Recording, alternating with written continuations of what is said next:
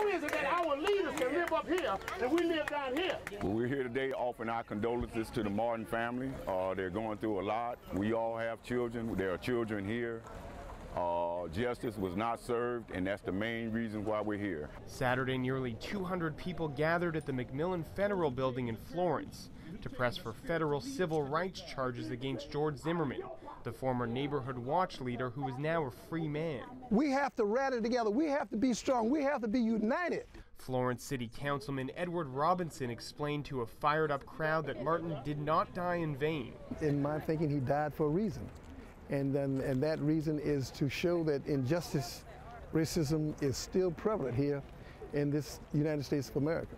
Demonstrators here in Florence were not alone.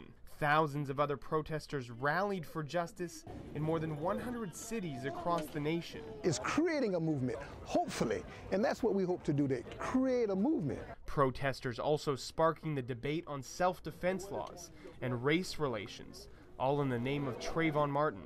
His family has to go on. They'll never be able to get no peace if we don't stand for some justice. Like so many others here, demonstrator Tony Hines says he hopes his country doesn't lose sight when it comes to issues of race and equality. In Florence, Mark Liverman, WPDE, News Channel 15.